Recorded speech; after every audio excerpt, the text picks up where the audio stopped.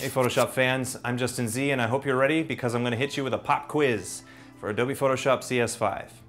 Masking has been called one of the key foundational features of Photoshop and has been around since its introduction in Photoshop 1.0. But why is it so essential? What does it do? 1. The tool allows you to add masks to people's faces that automatically conform to their different shapes. 2. The tool allows you to isolate pieces of your image to manipulate and change without changing the canvas itself. 3.